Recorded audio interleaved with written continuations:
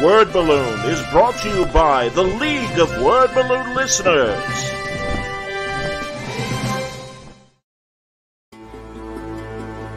I'm Sal Abenanti, and I'm here on Kickstarter to ask for your support to produce my 115-page color graphic novel, The Hostage. Hostage is set in the streets of Rio de Janeiro, based on the plight of the street children that live in the favelas.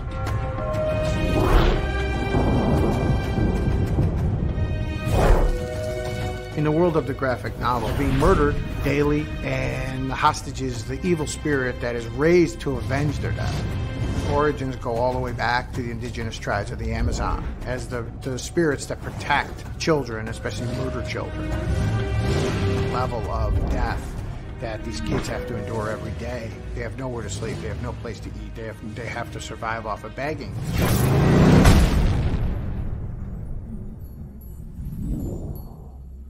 There were nobody in capes that were coming to save these kids.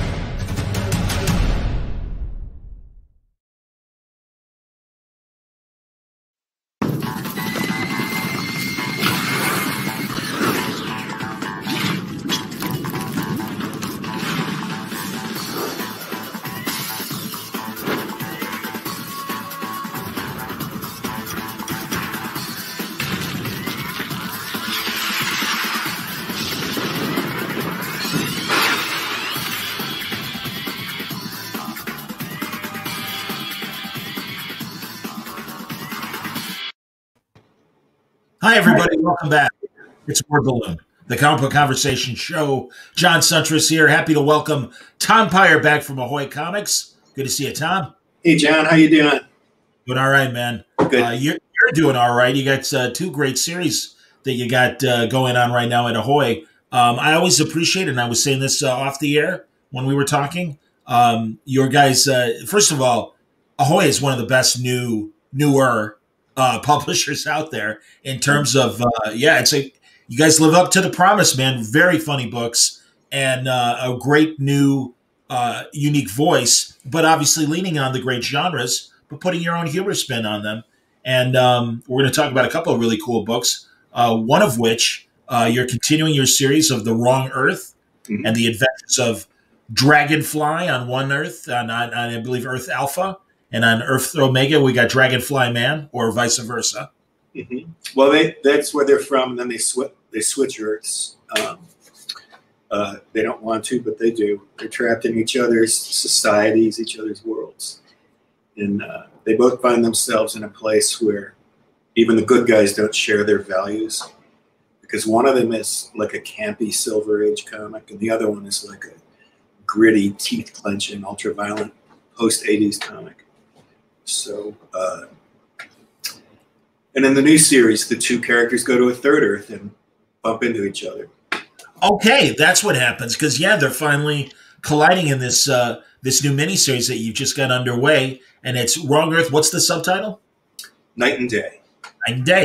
Very, very cool. Yeah, man, it's going to be great seeing Dragonfly and Dragonflyman compare notes in terms of how they handle things. And, honestly, what a great opportunity to create villains that, on the one hand, you can create, standard villains, and I don't mean that in a bad way, but like standard villains you'd see in today's reading world, but also really leaning back on the Silver Age has to be a fun opportunity to create characters that maybe would have been in the 66 Batman show or on Wonder Woman in the 70s.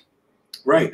It's endlessly fascinating to me that you can look at a superhero's chest emblem, and the values it represents depend on what year you were born.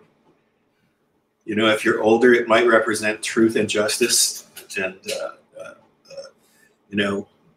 and saluting the flag. And if you're a little younger than that, it might represent bloody revenge, and it's the same logo. 100%, absolutely, man. Or God. I've loved the discussions over, Captain America. Is Captain America a New Deal Democrat? Is that what he represents? And I think there are people on the conservative side that would be happy to argue the contrary and Sure. find allegiance to Captain America just as much as liberal progressives would. So yeah, it is fascinating. And again, yeah, like Jesus, like Dragonflyman's obvious inspiration. Just the different facets of Batman that we saw from the very beginning to where we are now. Yeah, it is. I go along with that it's really reminiscent of 60s Batman. But if you go back and read comics from the 40s, 50s, and 60s, every superhero was like that. The Batman TV show people did not make that up. Right. It was a very fair representation of what comics were up until that time, and continued to be for a little while after that. Yeah, and it's kind of crazy back in the 60s that like DC almost took it like further after the TV show went on and kind of missed the point of, no, you guys were already doing what you need to do to represent it and everything. And then they tried to be zany and it sucked. You were already funny. Just be yourself. Yeah, that's a really good point, Jen. Jesus. No, it's and I love the new additions to the Wrong Earth characters. We've got Lady Dragonflyman. Lady Dragonflyman. It's actually Lady Dragonflyman 2. The first one was a robot, but this one is a reformed villain of the week henchwoman.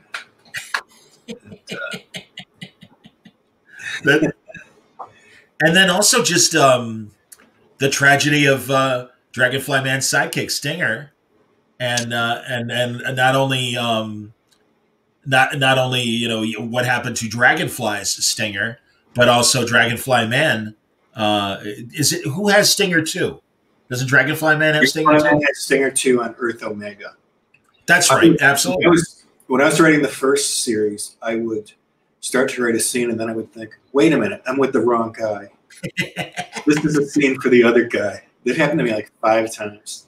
I believe it. Absolutely, man. That's awesome. Yeah, so Dragonflyman, the Silver Age version of the character, finds himself in the gritty world, and he needs a sidekick. And I love, and we talked about this the last time you were on, I love how Lancelot-ish the Silver Age Dragonflyman is. He is unflappable.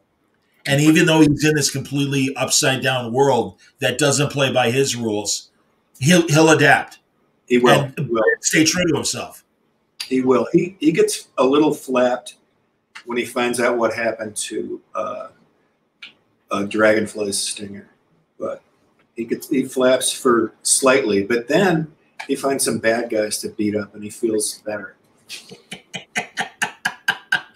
And Stinger 2 is kind of almost a Jason Todd, where he's kind of a street criminal and stuff that, Dragonfly man takes under his wing and is trying to help him see the right path. A little more sympathy. I think he was more of a victim than Jason was, but you're right. He was mixed up with dastardly criminals, and Dragonflyman does help him. And in Wrong Earth, Night and Day, #1, we see a little bit of how that's been going. Absolutely. No, yeah, we do check in on both of them before they go to this third Earth. I really, in Dragonfly, boy, here's an opportunity to really look at a superhero in mid pain, and like that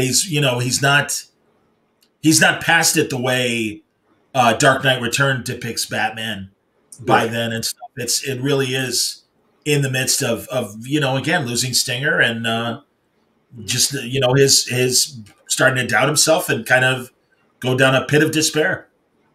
He does always have a vodka bottle in the drawer in his secret headquarters. He makes sure. Very Lou Grant. Very Lou Grant. Very Lou Grant. Dragonflyman does not approve. Honestly, man, this is great. So The new story is 6 issues. Yeah. Awesome. Issues. Very cool. When and chapter 1 came out in December, right? Yeah. Or did it? It was like January 6th, I think. Oh, okay. Oh, just a week ago. January 6th. Who could remember that date? Yeah, no kidding. Exactly. Sadly. Yeah. I know. I thought about Captain America showing up last week. That would have been great. Oh, God. And isn't it interesting that the headlines today say Chris Evans is in talks to come back and continue in some capacity? I don't know if that's going to be in the Doctor Strange movie, and maybe it's kind of an alternate Earth version. Thing. I really, at the end of Endgame, I don't know if you felt this way, I would love to see the secret missions of Captain America after he went back and really see him operating, from the 40s through, whenever he stopped doing it. Maybe they will do something like that. I would love that. I think that would be amazing. Could have Howard Stark and all that stuff. Exactly, man. Yeah. Right, exactly. Continue the same trappings of Agent Carter, but doing it with Steve working covertly, and the two of them working. Didn't we see Human Torch in the capsule in one of the movies? Oh God, I hope so. If we did, I didn't remember that. Yeah. Oh, I'd love that. That would be amazing. Maybe the collector had it. I'm thrilled, as I'm sure you are, the announcement that DC made recently that they're doing an animated JSA movie. Yeah, I'd like to see that. Absolutely, man. And of course, your great association with JSA continuity and creating the Android Hour Man, but also giving us further adventures of Rex and Rick. Mm-hmm. Yeah, Grant and Howard created. Excuse me, Tom. Yeah, that's cool. Because obviously, we associate you with the series, of course. Well, Grant saw how lazy I was, and he said, "Well, if Tom's not going to create something for himself, I'm going to create something for him." And he handed it to me. Oh my gosh! All right, here, Sinus 17. Hello, nice to see you, sir. Hey, thank you for joining. Absolutely fantastic. How did last year impact Ahoy? Well, it was. We have a wonderful publisher, Hart Seeley, who did not issue a pencils down order. He let us keep working, and that was great of him. And it probably slowed acquisitions because the future's a little uncertain there. Sure. But in terms of, we had that period where a lot of stores were closed and the distributor Diamond was closed, and we couldn't put out any comics for a few months there. And then when we finally could put out comics again, and we were going to start a new wave of titles, because we do waves of miniseries that come back and stuff. Yeah. And we just decided to shoot every bullet we had, just go for broke and put out everything that's ready. So we had like 5. We've had like 5 simultaneous titles running this wave, and I write 2 of them and edit 5 of them. So a little glassy-eyed. It's coming to an end pretty soon. There'll be a different division of labor. Very good. Great, and I think our creative people are happy. I hope so. I'm telling you, man. No, the product is amazing, and you've got incredible artists and writers, and some of my old favorites like Stuart Moore and Mark Russell, just killing it, and a few new people too. I love, and forgive me, I'm forgetting the title, but the 2 old ladies that are the monster hunters. Ash and Thorn. That's a beautiful book. Mariah McCourt and Sue Lee, and we were lucky to have covers by Jill Thompson. Oh, that's great. Oh, that's fantastic too. Absolutely, man. Yeah, that's a beautiful book. It's out in a collected edition. Oh, fantastic. Wonderful, man. Hey, that's great. And Yeah. Tom, beyond, is Ahoy stuff available both digitally and, paper? Yeah, we are. Okay. We're our stuff's available through Comixology. Last week, due to like a glitch in the Matrix, The Wrong Earth didn't come out on Comixology, but it is going to tomorrow. Okay. But usually, same day, they're in comic book stores. They're also on Comixology. That's cool. And, again, man, we're all dealing with COVID in our own ways. But how has it impacted connecting with the Ahoy community, the readership?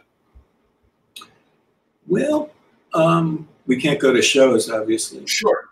So there's a fair amount of communication using Twitter. Sometimes we get letters. I love to get letters because that means I have less writing to do on my text pages. Please send letters, all of you, please. I just put in the next issue of Wrong Earth has a letter from like a newspaper from the 17th century because I just couldn't think of what else to put. So, what was the question? It's connecting with the community and obviously doing it online. Actually, I've been very, very pleased with the quality and amount of interaction we've had on Twitter. We've got some really, really excited fans there, and they're really nice to us, and they let us know how they're feeling about stuff, and they make suggestions, and link us to reviews. And it's been pretty solid. That's excellent, man. Yeah. The Ahoy Twitter feed is called @AhoyComicMags, like magazines. Yep. And it's a good Twitter feed, I think. That's cool. Would you guys? I mean, again, I appreciate the level of performance that you do provide in the text pieces and in the letter columns and the like. Would you ever want to do like any online stuff like what we're doing now? And would there be a streaming Ahoy show? Kind of appropriate with Ahoy that you do something streaming. Obviously. I don't know. Maybe I'll talk to people about it. I'm not. It's we might be busy enough putting out comics. But I can appreciate that. Absolutely. There might be something to that. That's a really good idea, John. Actually. Hey, say I'm here to help you, man. Jeez. So, how are you keeping sane, Tom, other than writing and making these crazy stories? That is a huge assumption that I'm keeping sane. I'm well, work keeps me sane. I just watched Moonbase 8, which is a great TV show. I don't know if you've heard of it. Yes, the Showtime. Yeah. Am I right? The Showtime one? Yeah. Yeah, Tim Heidecker was wonderful always, and he specializes in these characters who want to do something great for the wrong reasons, like to cover up some hole in themselves, and they're also uniquely unqualified to do what they're attempting. And that's a wonderful formula, and it's so lifelike. So Moonbase 8 is very funny. It's about some guys who are training to go to the moon, and they're not going to go to the moon.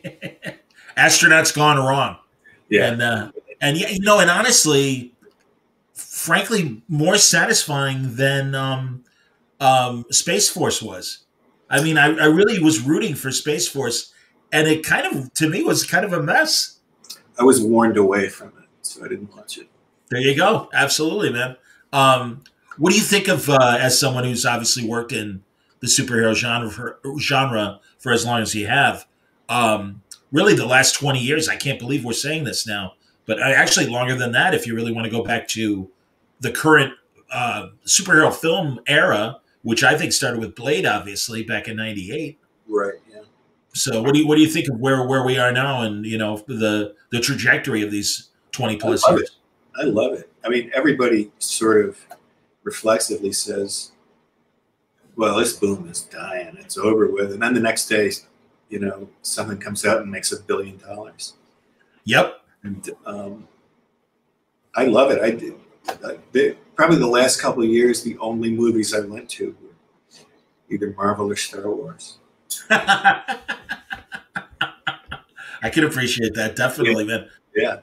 Well, and you were even saying before we started recording, and I want you to go more into it, that as much as Ahoy didn't want to do superheroes initially, not only, and actually we haven't even started talking about it yet, but it's a good opportunity to talk about Penultiman, and just the fact that you guys are doing several books. So, again, Second Coming is a superhero book, and I mean, in the Wrong Earth now, and then Penultimate. So yeah, Second Coming's wonderful. It's Mark Russell and Richard Pace and Leonard Kirk, and it's about an odd couple relationship between a caped superhero who can fly and his roommate Jesus Christ. It's not like any superhero comic you've read in your life, which is what we find. We've found that it's really fun to go for that. Let's think of a superhero comic book you have never read. It's not like ones you've read. And so we get to sort of, I don't want to say, there are things we don't have to do. Like we don't have to have it be important that the good guy beats the bad guy. Like it's probably like the fifth most important thing you're thinking about when you read one of our superhero comics. And as you suggested, we weren't thinking of ourselves as superhero publishers, but there's so much, get into it, and there's so much to be mined there. Still, that's mind-boggling to me. I don't know how, but I don't think anybody's done anything like Second Coming. Agreed. Yeah. Yeah. Penultiman is about another flying caped superhero who's really perfect and wonderful, and everybody loves him. And he's charming and powerful and good inside, but really inside he just hates himself and never gives himself a break. And it's I guess predictably you would think that it would turn him into a supervillain, but it doesn't. And we're just sort of going along with his pain and his android sidekicks' repeated attempts to fix his pain, which are unsuccessful in the beginning anyway. Penultiman is from a society that is highly advanced, and he is the worst example and least evolved of that society, so has been shunned from the future, deposited to modern day, where his inabilities in his time are still vastly superior to what we have now. And that's therein lies the paradox of him being so admired by the people and yet hating himself, and knowing that there's a whole society that's better than him, centuries to come. Yeah, in his formative years, he was treated as a primitive throwback and more or less kept in hiding. And so he knew he was inferior to everyone. He believed he was. He was taught he was. And so then he comes here and he's like the world's most perfect person. And how do you it's a real whiplash of self-image, and he can't deal with it. Where'd you come up with this, Tom? I mean, seriously, it's really interesting. And what is great about both in the case of Wrong Earth, also Second Coming, really all the superhero books, it is an opportunity to really delve into the superhero psyche. I mean, that's what's cool. So yeah, where did this come from? Well, it came from a gag. The first gag I came up with is sort of, we built the first story, the second story around. The first gag I came up with was, what if a flying cape superhero who had robot duplicates, not mentioning any brand names, but what if a flying superhero who had robot duplicates left the robot in charge of his civilian identity and his superhero identity while he goes off and does something. Then when he comes back, the robot has solved all of the problems that have been frustrating him for years. And it hits him like, how am I so bad at this? And how is my robot so good at this? So that sort of triggers the crisis. There are heroes right there. But that was the that's Penultiman sitting down and sulking, and his android sidekick, Anti-Penultiman. And I will tell you, I will reveal here today, for the first time anywhere, that I just worked on an issue where Anti-Penultiman builds his own robot assistant and names him Pre-Anti-Penultiman.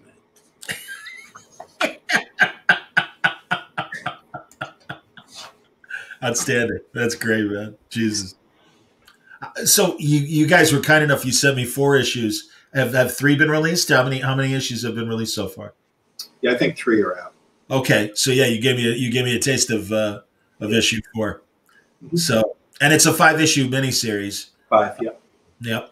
And then we'll collect it. Absolutely. We collect everything. If you're ever wondering. Is this the first of many, or what do you think? It depends. Depends on whether people want it. I think there could be more, but I think if there isn't, I'm hoping it's a satisfying ending. Okay, very cool. Excellent. Is there, I haven't seen any Ahoy Westerns. Is there an Ahoy Western in you guys?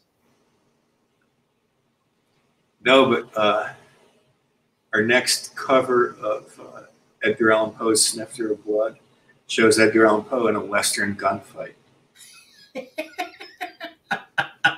And because we've been putting him in different genres on every cover this time.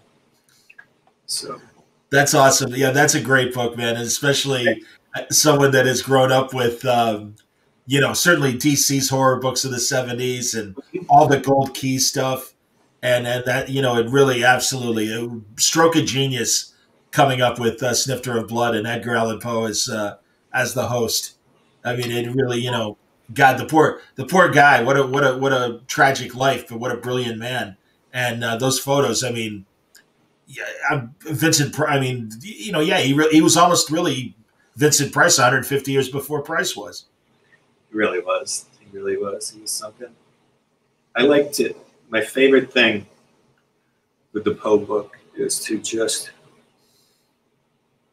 take something delicate and nice that he wrote and just do the stupidest interpretation possible. Like sort of an exaggeration of what Roger Corman did with those movies. Just do the dumbest thing. Like we did an adaptation of The Conqueror Worm. It had giant worms in it. The Conqueror Worm is just a poem about how when you die, worms eat you. But it can't be a comic without giant worm monsters. Of course not. That's what we like to do. And, God, go ahead. No. Go ahead. I was gonna ask. And this is around the time that you were at DC, maybe a little earlier. I forget, but remember Wasteland, the John Ostrander, Del Close horror anthology series? Yeah, I do know. I think that was when I was there. Yeah, that was something. Well, I've done that in years. That was amazing, and I've asked John, like, how come they've never brought it back or anything, and I think it probably writes tangled up, and artists that aren't alive anymore, they'd have to settle with the states to reprint it or whatever. I'm not really sure, but it's such a shame. Because it really was so crazy in the best way. Mm-hmm. I'll have to look those up. It's literally been 20 years since I thought of them. No, I understand. Right. Yeah. Yeah. When I started interviewing John, I was going through the bibliography, and I'm like, oh yeah, Wasteland. I gotta ask him about Wasteland. Thanks for reminding me of that. When you're there working, your brain just fills up with the stuff you're working on, and you don't have time for what other people are working on. You just don't have time for it. Do you read a lot of stuff that you're not working on? I mean, I'm always curious. And again, I've told you we're like within, I think, 10 years of each other as far as age. And I appreciate comic fans that are older than me that are still reading and enjoying it. And I'm always curious, so as I talk to people my age or slightly older, if you're still reading. I read some things. I don't read an awful lot of new things, but I will read new things. I have, Comixology Unlimited and stuff. I'll check in on things. But boy, for pleasure, I mostly just read the dead guys. You know, I can still go back to a Bob Haney story and just love it, or a Bob Kanigher, but old Kirby stuff. Sure. And that's you can love comics your whole life and you can love new comics your whole life. But the stuff that really stabs you through the heart is the stuff you read when you were 6, 7, 8 years old. Totally, man. Yeah. It stays that way your whole life. Absolutely. No, I agree with you. I think I was lucky growing up in the 70s because beyond, the reprint stuff that we got in the 70s. Oh, yeah. Really made me appreciate not only what was coming out then, but also Silver Age and even Golden Age stuff. So, yeah. The Golden Age, we didn't get that much. Hardly. Yeah. So, that had to be amazing. Yeah, well, absolutely. And now it's just fun looking back and really finding out, because credits weren't what they are now, who wrote what and who drew what. Yeah. And, the one area I haven't really explored yet, and I am still curious to do it, especially from an art standpoint, are the romance comics. Mm-hmm. Oh, there were some wonderful runs of romance comics. I mean, Romita was kind of the face of romance at DC for a while. And later on, I think, I forget which title, Joe Orlando inherited one of the romance comics in the late 60s, early 70s. And boy, he brought great artists in. So I like romance comics. I met Barbara Freelander, and she was an associate editor in the mid-'60s for a couple of the books. And J. Scott Pike is the one artist that she really introduced me to. And my God, it's too bad that he didn't like superhero comics, because he's been amazing on those. And he just the as much as we love guys like Kurt Swan that could really show great emotion in the faces and stuff like that, Pike was another person like that, and he would have been incredible on superhero comics. I know he already was doing the romance stuff he was doing. Right, he did Anthro, right? Did he? I didn't know that. Oh, wow. Yeah. Okay, that's cool. Yeah. Anthro, fantastic. Yeah. I love that stuff. I'm really, honestly, right now, it seems like with what happened in DC's death metal event, that they're starting to re-explore a bunch of characters like Anthro, those Ultra, the multi-alien, people like that. Yeah, I got it wrong. It was Howie Post did Anthro, and J. Scott Pike did Dolphin. Oh, that makes sense, because Dolphin is just beautiful. Yeah. Right, yeah. Wow. Yeah. Oh, that's great. Jesus. I'm telling you, man, no, it's truly discovering these people is, rediscovering them. It's amazing, and you really appreciate just the level of craftsmanship that was going on back then in the Silver Age. I like going back to the 50s, too. It's before my time. But with those, these people are saints to me, because they got no credit, very little pay, and they were reviled. They had Congress people making speeches against them on television. Yeah. They loved comics so much they just kept doing it and tried to make them better. And they are saints to me. I'm with you, man. No, like Ramona Fradon doing Aquaman. Alex Toth. Toth, of course. Yeah. Absolutely. Williamson, all the EC guys. Yeah, yeah. And the raw deal they got, obviously. Mm-hmm. So I like to keep their flame burning if I can. I'm with you, man. Yeah. No, that's cool. That's excellent. So would there ever be any public domain characters that Ahoy might want to grab and corrupt with your guys' sense of humor? It sounds like fun. It's crossed my mind a little bit, but not to the point where I've even looked to see who I'd want. There are some weird characters back then. There were some really weird characters, like Men who dress up as women to fight crime. Jimmy Olsen. Jimmy Olsen. Jimmy Olsen was cross-dressing all the time. All the time. All the time. And remember the mobster tried to kiss him and he said, okay, but I have to turn the light off first. So he turns the light off and he holds the chimp up to the mobster's lips. That's literature, my friend. I was telling Lieber and Matt Fraction and their recent run on Jimmy Olsen, I really think they, in a modern way, were able to connect with what made those Silver Age comics so great. And they are so bonkers. I love the Jimmy Olsen comics. I love what they did too. I really do. There's some bright spots to that. I mean, everybody likes the same ones, I guess. This Hulk series. Oh my God, Al Ewing and company, absolutely. So great. Wow. Yeah. I'm with you, man. It's so funny. I haven't had a chance to talk to Al yet. I got to, because you're right. And I've talked to Alex Ross about his run of covers during that whole thing and everything. And again, another book that I'm sure you were a fan of back in the day, the old black and white Hulk magazine. Oh, I love that. You could put like a really heavy, highly stylized anchor like Alfredo Calla on Walt Simonson, and you could still tell it was Walt Simonson because his stuff was so deep and so three-dimensional and so action-packed. Those were beautiful books. Really, and the more I think about it now, and just off the top of my head, that Bronze Age of the 70s, you really had great experimentation in format.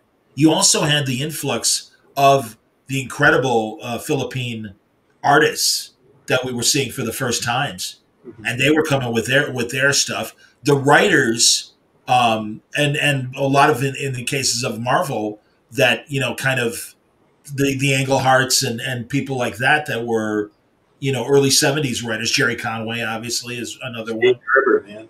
Steve Gerber, definitely. Yeah, man. I mean, that's like, what a great, just kind of mixture of format and talent, and just the crazy great ideas that came during that period. Marvel in the 70s was wonderful for every reason you mentioned, but also it was there was like an atmosphere of creative exploration, but it was also like a grindhouse. It was such an exploitation house. Okay, absolutely. The kids love zombies. Let's do a zombie. And we did exploitation with Luke Cage, absolutely, and and Shang-Chi with martial arts, absolutely. So many genres. Did you see a book we did called Bronze Age Boogie? I didn't. It's Stuart Moore wrote it. Alberto Conticelli drew it, and it is every one of those 70s genre tropes mushed into a comic. Everything but superheroes. Oh, that's great. We've got like, you've got a kung fu character and a streetwise detective who's a black woman, and you've got tripod Martians, talking apes. Excellent. It's all there. So, oh my God. Is it a miniseries or was it a one shot? It was a series that is collected. Oh, fantastic! Yeah, I'm gonna go. No, what are you talking about? As soon as we hang up, I'm gonna be grabbing it. That's outstanding, man. Well, I think you'd love it. There's something I should say for a surprise, but you'll recognize something in there from the early Marvel, or from those Marvel books that you're not expecting. That's excellent. Some of the greatest innovations came from the 70s. Being a Brit, I would have to include 2000 AD, 100% Bunyan Snipe. Absolutely. Yes. Absolutely. It's been a pleasure discovering that stuff secondhand. Future Shocks and all those great, Rogue Nation or Rogue Warrior. I love all those characters. Oh, and the people they had in the beginning: Ryan Bolland and Dave Gibbons, John Wagner, and Alan Grant, Pat Mills. Yeah, Wagner's a genius. I agree with you, man. No, I'm a big Wagner fan. Absolutely loved when he was on Batman in the 90s. Yep, me too. Yeah. No, it really is. I mean, again, there must have been something in the water back then. globally. Yeah, there must have been. You know, it's amazing, and that's why it's so great now, because much like then, I really feel like all the genres are being explored in the best ways. I mean, it really is another. If you don't want to call it a second golden age, I don't know what medal you want to attribute the current era to, but we're getting really quality books. It's the age. What's that? The CPA age? The Ahoy age. It could be the Ahoy age. Absolutely, man. Absolutely. No question. No, you honestly got, dude. All the books I've read, they are absolutely hilarious, and we need that. We certainly need that this year after all the nonsense that we've been going through. So really, if you miss fun books that are hilarious, the Ahoy crew has got you covered with a lot of really, really great books, and certainly Tom's books, Penultiman and The Wrong Earth are classic examples of that. But really, you should just go to what's the website for the publisher? Comicsahoy.com. Recently updated. Fantastic, and yeah, man, the library is waiting for you, and go to your local shop and order some of these incredible books. But as always, Tom, it's great to talk to you, and continued success. Thank you. I appreciate you coming on. Anytime you got something new, man, you're always welcome back to talk more. Thank you. I had a really good time. Appreciate it. My pleasure. Tom Peyer, everybody. Hope you enjoyed today's Word Balloon Live. Later tonight, I'll be talking about, you a fan of Outer Limits, Tom? The original Outer Limits? Gabe Hartman and I and company, we've been rewatching the first season, and we're going to be talking about episode 22, I believe, tonight. Late night, it's going to be at 9:30 Pacific, 11:30 Central, 12:30 a.m. Eastern. So we'll be talking about that. And then tomorrow, I'm very excited, I'll be doing a boxing show with the people behind Ringside Seat, a fantastic magazine, and some of my favorite writers of boxing. We'll be talking about the current scene, but also their great coverage of the history of boxing.